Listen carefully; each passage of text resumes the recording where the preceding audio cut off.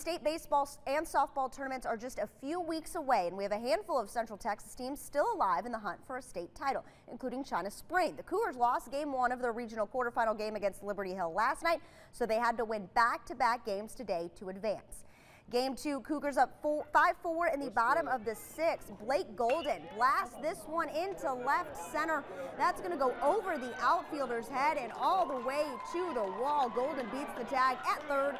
He's in for the triple. Hobbs Price is going to go ahead and bring Golden home with this single into the gap in left.